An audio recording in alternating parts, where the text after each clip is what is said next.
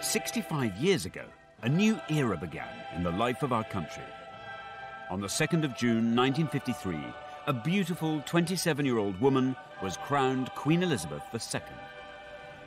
It felt like a new era because there was also a kind of sense of romance about it. All the years of privation had passed, and this was a moment to celebrate. The coronation was momentous for another reason. This ancient ceremony was being filmed for the first time. 1953 marked a historic moment when film and television brought monarch and people closer together for the first time. It was as if we, the viewers, were actually in Westminster Abbey witnessing the coronation with our own eyes. It was the moment that the Queen became our Queen. Not only that, this was also the era of home movies, even for the royal family. The Queen's passion for filmmaking caught on across the nation. People filmed their own local celebrations, creating priceless records of an historic day. We've scoured the archives across the UK to find the very best footage. As you'll see, the joy of this thing just shines out of the screen. To celebrate the 65th anniversary of the coronation, we're going to see these amazing films and hear from royal insiders who played a crucial role on the Queen's big day. I remember how glamorous the Queen looked, this radiant figure. The Queen turned round and said, "Shall we go, girls?" 1953 marked the beginning of a new and closer relationship with the royal family. This was the Queen's coronation, but it was also the people's coronation. In my eyes, it was wonderful and the most spectacular day of my life.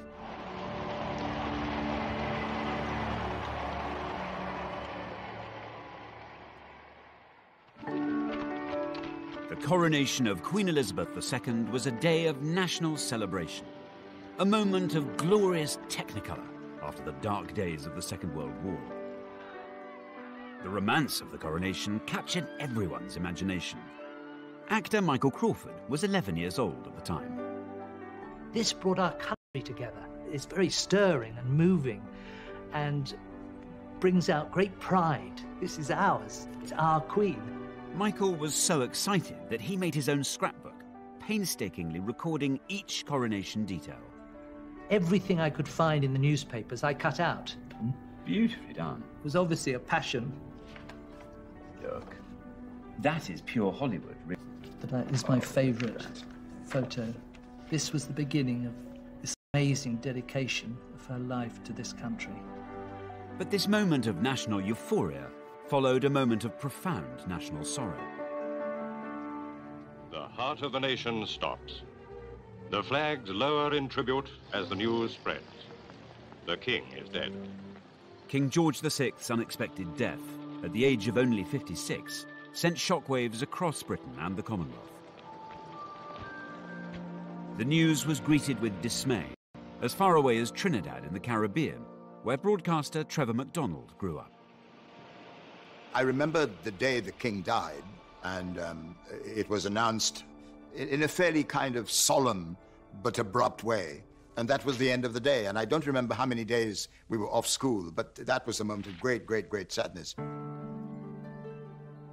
Britain and its Commonwealth were in mourning, but few felt the loss more keenly than Princess Elizabeth.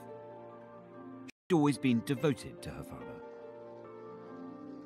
The king is laid to rest, and the majesty of death ends with a family beginning its life anew.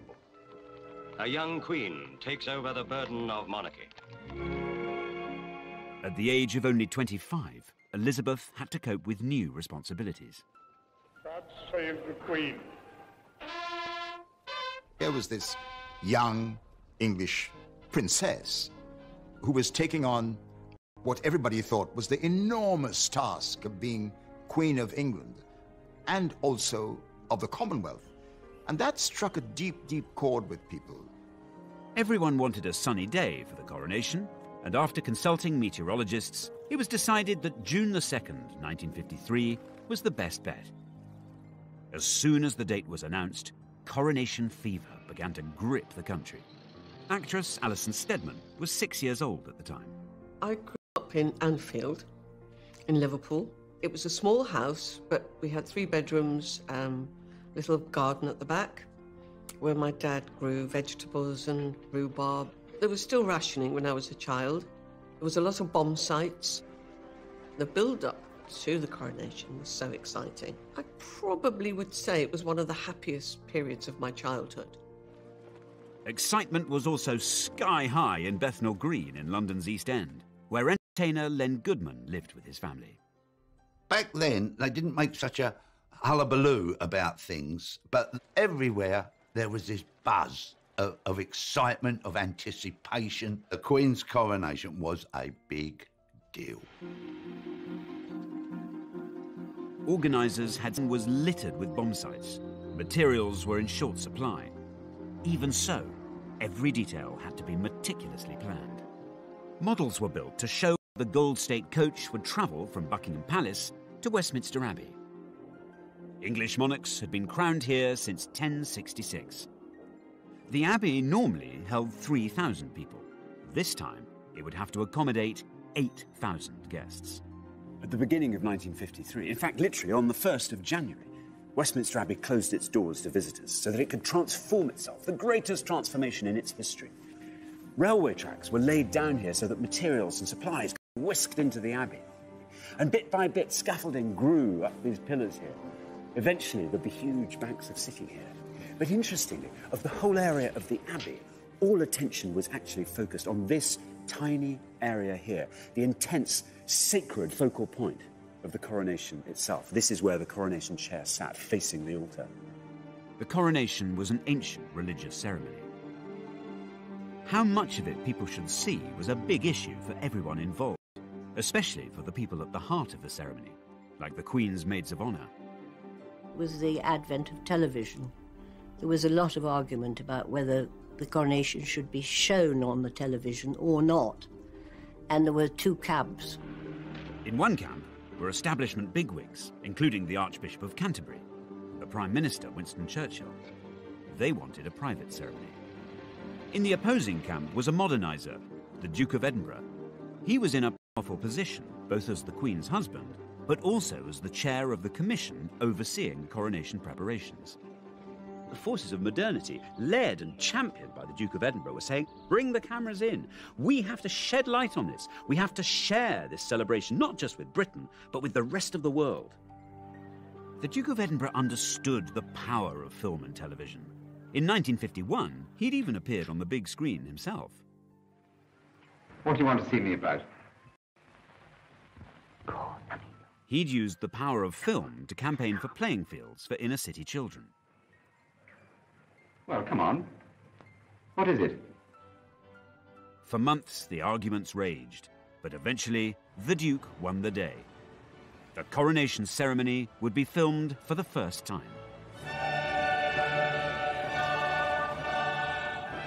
It was nothing less than a royal revolution. The Queen's coronation was one of the most dazzling events ever staged. You know, seeing a crown with those jewels on and those clothes and the golden carriage, it was... The sense that these were exciting times. Newspapers called it the new Elizabethan age. We were looking to the future. We had this, you know, lovely princess who was now becoming a queen. So life was going to be good. This new age would start with a burst of pageantry. Each detail was painstakingly rehearsed. The Queen's young cousin, Prince Michael of Kent, took part in the practice runs for the big day. The coronation was the most extraordinarily exciting thing, especially for a small boy of about 10 or whatever I was. When we all knew the coronation was going to take place, I was at prep school in those days, and we talked about coronagas and how splendid it was and what fun it was. The rehearsals were splendid because I had to walk, as did most of my family, the whole length of Westminster Abbey to get to our pews. And, of course, to start with, the rehearsals were in ordinary clothes. And then as you got nearer to the day, you found yourself in all your finery. Now, I had a very, very smart kilt outfit. Rehearsals were daunting, especially now the ceremony was being filmed. It was particularly nerve-wracking for the 6 young women who'd been chosen to accompany the Queen, her maids of honour. In some ways, it felt quite frightening, but as the time got nearer, I became even more frightened when I discovered it was going to be filmed worldwide. We kept thinking, wouldn't it be awful if you fell over or tripped or fainted was the big fear. Banks of cameras would film the Queen's every move. One of the cameramen in Westminster Abbey was 27-year-old Sidney Samuelson. Sidney had a critical mission.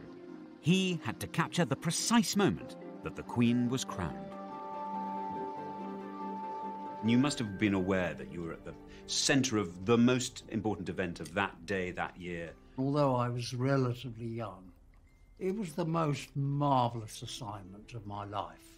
I was in a soundproof booth to keep the noise of the cameras inside the booth and not interfering with the coronation. The noise of this camera was such that you had to be in a soundproof box. Would you like to hear the noise? Yeah, I'd love of the to. camera? Let's hear it.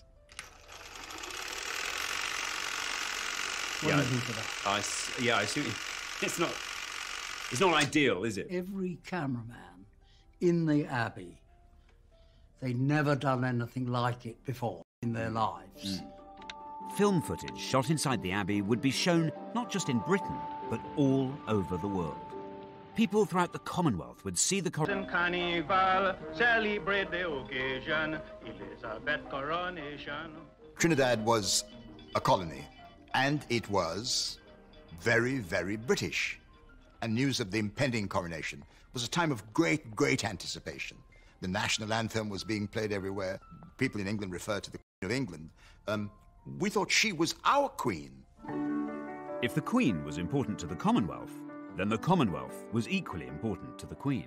She even had its floral emblems sewn into her coronation dress. The public were fascinated by the details of the Queen's coronation wardrobe. On top of her gown, she'd wear a special robe of estate, made of velvet and trimmed with ermine. Embroiderers from the Royal School of Needlework sewed elaborate designs onto the robe with real golden thread.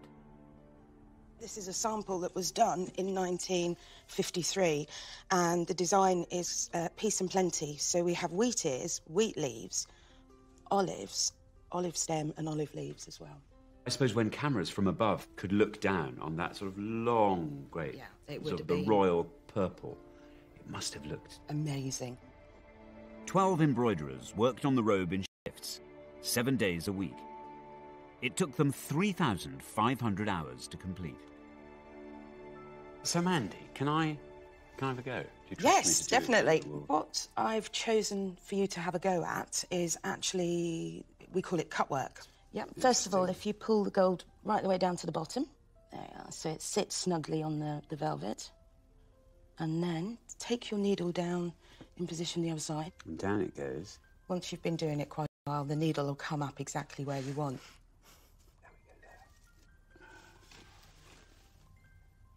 I'm not going to pretend I'm not thrilled with that, Mandy. It was good, actually. Yeah, you got it in the right place first time. There's an embroidery in you. The filming of the coronation created additional challenges. The Queen had to look good on camera for the millions watching. Top makeup designer Thelma Holland was brought in to help. My mother had to get samples of the red robe that the Queen was going to wear on her way to the Abbey and the purple robe of estate that she was going to wear after the coronation, and produce the makeup and, much more important than anything else, the lipstick that she was going to wear, which would clash with neither and match both. Too dark and she would have looked almost ghoulish, too red and it would then have clashed with the purple coronation robe after the event. So it had to be, it was a very, very fine balance. And this was the famous sum through something like 12 different trials with the cosmetic chemist to find exactly the right tone. But I think she did a good job. And if you look at the colour films of the time, there doesn't appear to be a clash. Most people would be watching not in glorious Technicolor, but in grainy black and white. In the 14 months leading up to the coronation, the number of TV licenses rocketed by 1 million. The age of mass television had dawned. We were the only home in the street that had a television. It was purchased specially for the coronation. I think it was a 14-inch. And it had two knobs. One was the off and on, and I don't think we ever discovered what the other knob was for. It was, oh no, don't touch that knob. Don't touch that. And you got this terrible grainy picture, you know, like you're looking through a fog. There's nothing now that's a gadget or whatever that would equal the excitement of this television coming in to our house. Other newfangled devices were capturing the imagination. As Coronation Day approached, home movie cameras were all the rage. People began filming the build-up to their local celebrations. And there now exists a fabulous archive of films from up and down the country.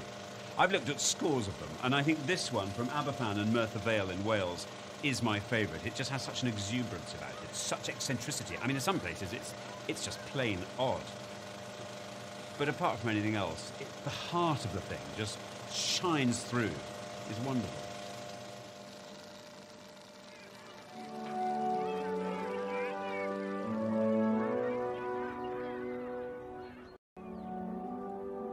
The Welsh mining village of Aberfan has had more than its fair share of tragedy. In 1966, the village suffered a terrible disaster when a primary school was engulfed by a huge landslide. More than 100 children died.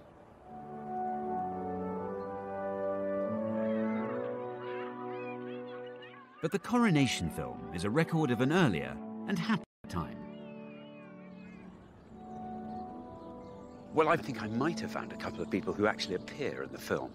So I've come here to Aberfan to talk to Chris and Eileen, who are going to tell me a bit more about this place. But also, I really want to get the inside track on what exactly happened, what it was like on that wonderful day of celebrations back in 1953. I'll go for this.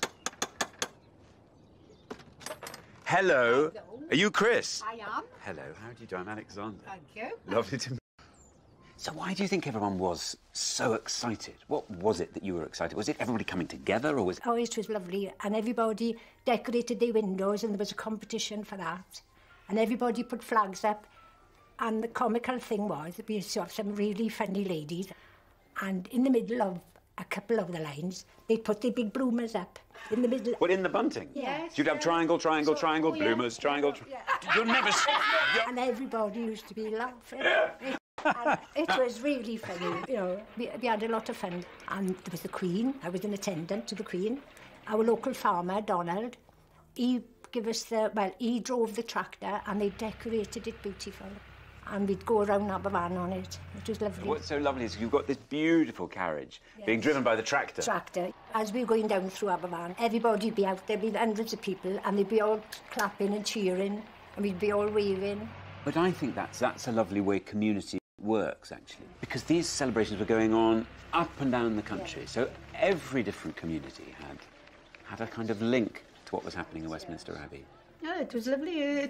You was like felt if you were there anyway, weren't you? Really, you felt if you were. Exciting. If you know, the only thing was missing was her. Yeah. By June 1953, the build-up was over. The great day had arrived. Can you imagine what must have been going through the mind of this young 27-year-old woman on the 1st of June 1953, the coronation now just hours away?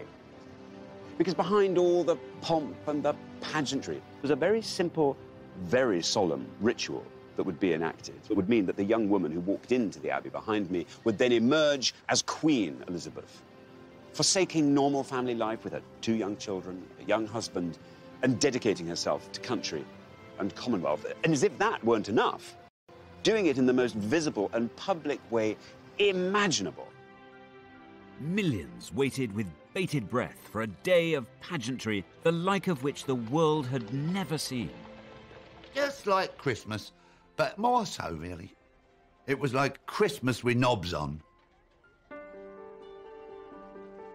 The 2nd of June 1953, Coronation Day, had arrived. But not for the first time, or the last. The weather forecasters had got it wrong. Well, wouldn't you know it, the 2nd of June 1953 dawned chilly and wet, but that was never going to dampen the spirits of the 30,000 people who'd camped out throughout the night in order to catch a glimpse of the Queen the next day. And then throughout the morning, hundreds of thousands of others flooded into London, because by mid-morning there were 3 million people here in central London to witness this event for themselves. And then kings and queens and 750 broadcasters were broadcasting in 39 languages to take the event global. For millions of children, the countdown was over. From the moment I woke in the morning, it was exciting. It was like, oh, hurry up, hurry up, hurry up. You know, we want the party, we want the games, you know, we want to watch it on television. One group of children had an extra reason to feel excited. Choristers from St. Paul's Cathedral were singing in the coronation service. The boys would be in the Abbey for 7 long hours, with no chance even to nip to the loo. We were given sandwiches, and they were peanut butter and marmalade in the same sandwich. So hang on, and these were partly to keep your pangs of hunger at bay, and also somehow to blot you up. Well, mind you, we did have cast iron bladders in those days, I think. I'm certain you did. Scaffolding pipes came in very handy with our feeding, because, of course, we had banana skins. Of course, you just feed them down. We just dropped them down the scaffoldings. You didn't? Yes, we did. God. Yes, even you probably, and he was meant John, to be head boy, I'll have you know. The coronation was now only a few hours away. In Buckingham Palace, the Queen was making her final preparations. Royal makeup designer Thelma Holland was with her in the palace. The Queen said to her, "It's such an important occasion for me that I would rather that the least number of people should be fussing around me before I go off to the Abbey. Do you think I'm capable of doing my own makeup?" And my mother said to her, "Yes, Mum, I'm sure you're perfectly capable of doing it." And the Queen then said to her, "I would like you to be here just in case." She did her own makeup for the coronation. I think it was such a momentous occasion for, what after all was a young woman. And I think the idea that she had a moment to herself on her own would have been extremely important to her. By 9 o'clock, coaches were assembling at Buckingham Palace to take the great and the good to Westminster Abbey, including Prime Minister Winston Churchill. The Queen's young cousin, Prince Michael of Kent, was waiting with his family at the palace. It was a foul day. It rained the entire day long. It was cold, it was miserable, it was wet. From our point of view, it was a wonderful opportunity to have a very large assembly of cousins who came from all over Europe. My mother, Princess Marina, and my sister, Princess Alexandra, and my brother, the Duke of Kent.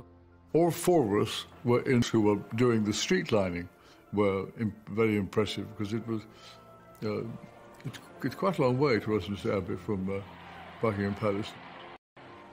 There was an enormous crowd, and they had periscopes, a lot of them, which were strange-looking devices, where you looked through a viewer, and you then went up, and there were just 2 mirrors, one there and one there, and you could look over the heads of the people in front of you and see what was going on.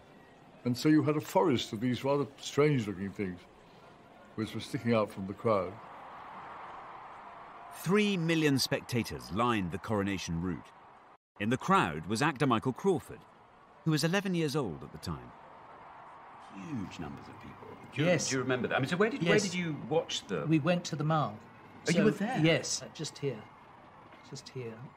At the foot of these steps on the Mall. Yeah. And you see thousands of soldiers, and it's the pageantry and the uniforms, the regalia, and the noise of horses walking by, and people's kindness of helping kids to see. Policemen were lifting them up and holding people, and there was this extraordinary spirit. As throngs of people on the streets of London strained for their first view of the Queen, millions more gathered in living rooms to watch the greatest live broadcast ever seen. All the kids were sitting on the floor. Then my nan and all those oldie ones, they were in chairs, sitting round. All the mums and the dads were standing There's people looking through the doorway. So, to millions of viewers in Great Britain and Western Europe came pictures of a ceremony and a scene which they will never forget. It was mesmerising. The Queen's carriage was due to leave Buckingham Palace at 10:26 a.m. precisely.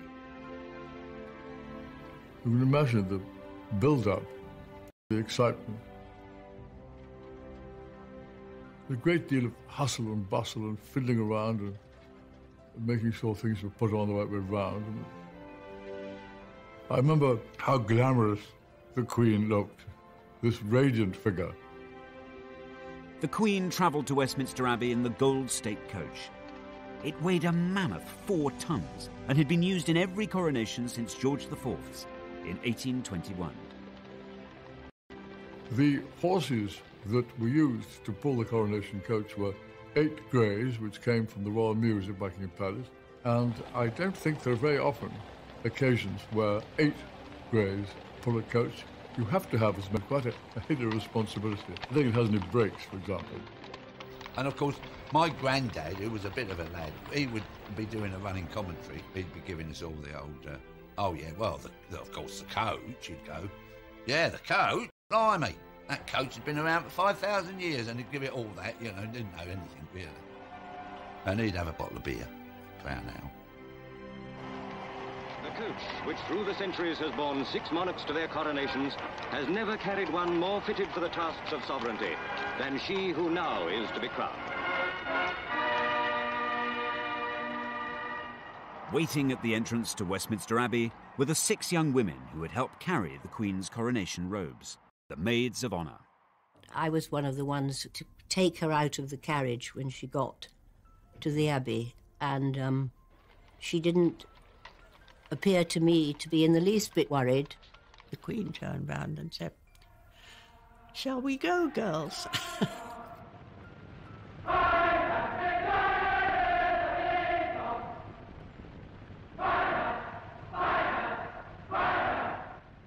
It's just dazzling. The colours were so beautiful, mainly scarlet and, of course, white for the ermine, and women had all had their best jewellery on, and tiaras, and beautiful music. And whenever I hear that music, I feel, you know, pricking in the eyes and catching in the throat.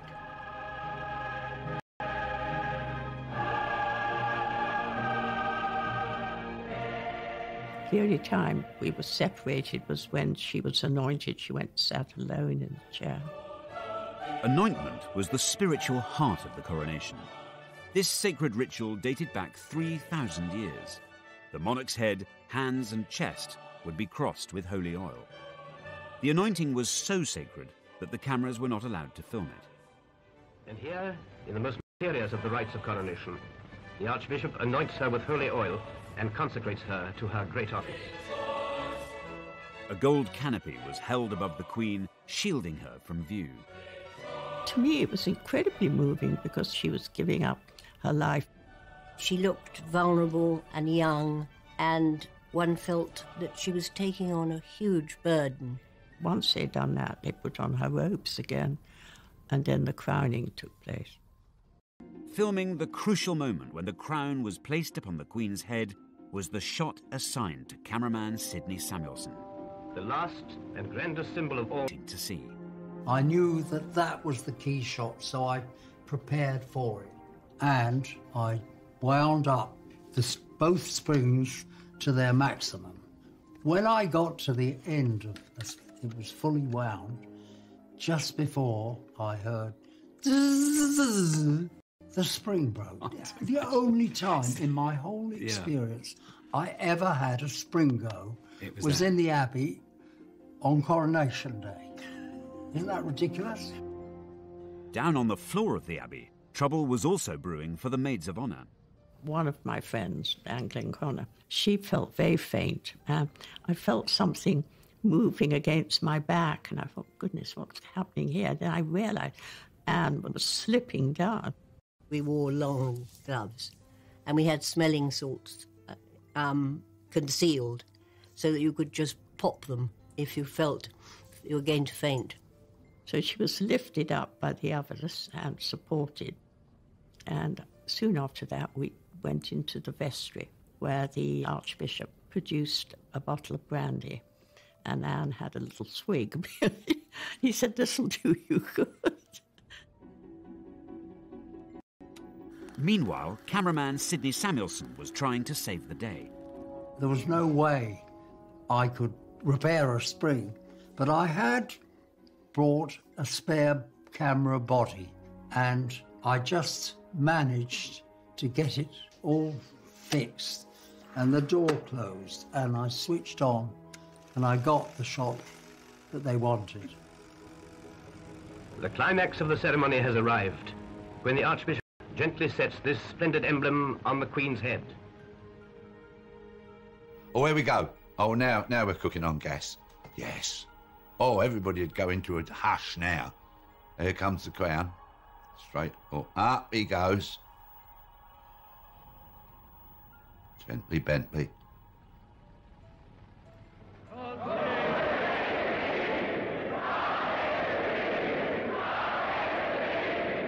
And the trumpets sound.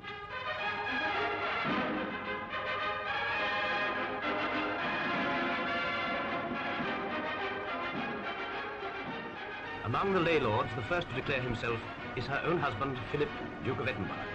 Rising, he kisses the Queen's cheek and touches the Queen's crown in token of his readiness to help her bear its burden. In 1953, however, there wasn't just one Queen being crowned, there were dozens. Replica coronation ceremonies were held in towns and villages across the country. In the Mud Queen. Now then, so much to ask you about. Tell me all about your coronation here in Blackburn in 1953. How did it come about? How were you chosen? They collected all the names. Yeah. And the names of the kids that were for fairies and all the rest of it. And they put them in this big barrel. And then it's like a sort of tombola, all the names. Christina's big day was captured in beautiful colour film. It's a record of the pride which Blackburn took in its royal celebrations. In the weeks leading up to the coronation, a local schoolmistress put Queen Christina and her entourage through their paces. What happened in the rehearsals? What were you taught? Everything. I taught you how to wave and... Show me your wave. That's the wave. Have I got it right? Oh no, I haven't got the. No, I've not nothing. Oh right, three. God, I'm not sure. I couldn't be queen. Can't. And she had you waving. What else did she get you to do? Walking up the stairs. What? I'd walk up the stairs regally. Regally. So when it got to the day, I mean, were you? You must have been really nervous. Yeah, well, we're getting quite excited about it. Yeah. How many people were there? Oh, there were hundreds here. And then this is the proclamation. Oh, look at that. There it is. The townsfolk and good neighbours of Blackburn are desirous of having a queen to rule over them in matters of joy and festivity during her reign of office. Therefore, it is now appointed that she be crowned Gala Queen in the presence of her subjects who will pledge their loyal devotation and willing service. I could do with more of this Queen stuff. I hope you took them up. I hope you took them up on that. You had become the Queen, really, hadn't you? Yes. Your job was to go out and you now had to go off and shake people's hands and... You're the Queen for a day. Blackburn's film shows how local communities shared in the national celebrations hundreds of miles away in London.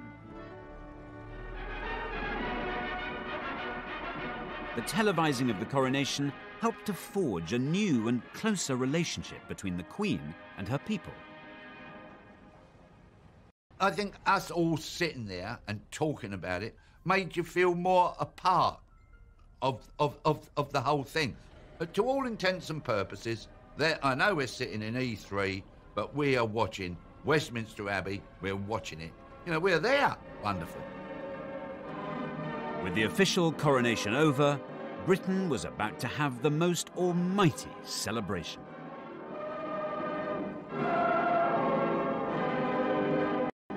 she was a pretty young English rose.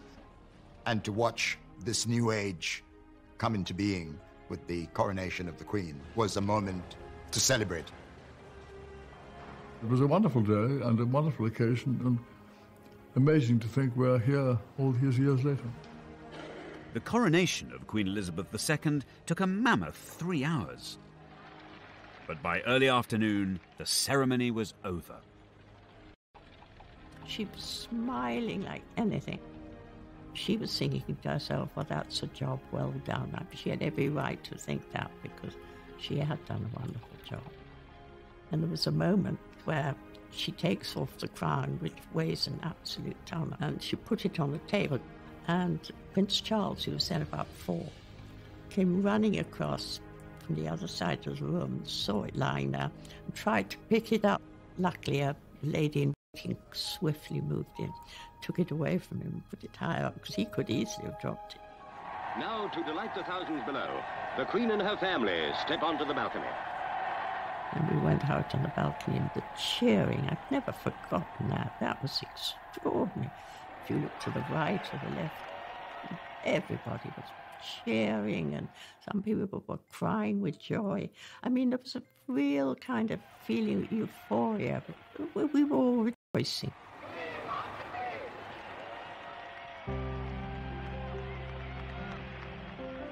Coronation Day in Buckingham Palace had formally ended. But in the East End, the party was just beginning. Now look at this. Hey, hey? Look at this. Elizabeth R, 1953. That is the photograph of the kids in Bethnal Green, just before we get sat down to the banquet. There's me, little Lenny boy, and the rest are just the street kids of our street. Prime Minister Winston Churchill had lifted sweet rationing in time for the coronation so children could tuck in to a sugary feast. We all had to sit down and then sang God Save the Queen, and then off we went with the food. And course after course. It was, honestly, it was like a tasting menu. Oh, salmon, sat up, yeah. Salmon sandwiches, how posh. Gorgeous. Coronation Day was drawing to a close in Britain, but on the other side of the Atlantic, anticipation was still building. At London Airport, Royal Air Force Canberras were warmed up and waiting for a 5-hour transatlantic dash. Yes. 85 million Americans tuned in to watch the Queen being crowned. The coronation had become the world's first global event, enjoyed everywhere and preserved on film for all time. But it's back home where the memories of Coronation Day remain strongest. So tonight I'm staging my own world premiere. I'm showing the 1953 Aberfan coronation film so villagers can see it and enjoy it for the first time. Hi there. How you doing? Welcome. Ah, and here's Mary. Oh, no fear. I'm here. Well, ladies and gentlemen, we've got such a treat for you. I don't know how many of you, if any of you, have seen this before, but this is a film that was shot here, right here in Aberfan, on the 2nd of June in 1953. As you'll see, the joy of this thing just shines out of the screen. Anyway, enjoy it, and I'll speak to you all at the end. But thank you again so much for coming. Oh, there's a Oh, there's my sister with that second. There, that's her there. That's my sister. Yeah, and Glenn is over the other side. Oh, look. Oh, that's me, look, that's me there. The party that took place here in Aberfan was mirrored in communities across the UK. From Brighton to Blackburn, from Leicester to London, the whole nation joined in. There are over 100 films of local coronation celebrations filmed in every corner of the UK. Taken together, they're a shared record of a unique day.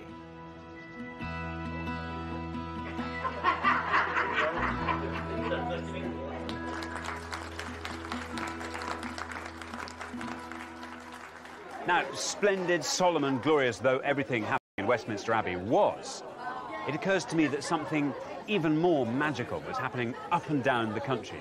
Communities were taking this as their signal, just to fling their souls into something so joyous, unabashed joy, of a kind that you still feel the warmth emanating down the years. It's 65 years later now, and of course the world has changed. But one thing I found up in Blackburn, here in Aberfan, is that that strong sense of community that was brought alive by events such as the Coronation is still alive and strong, and that is surely something to celebrate.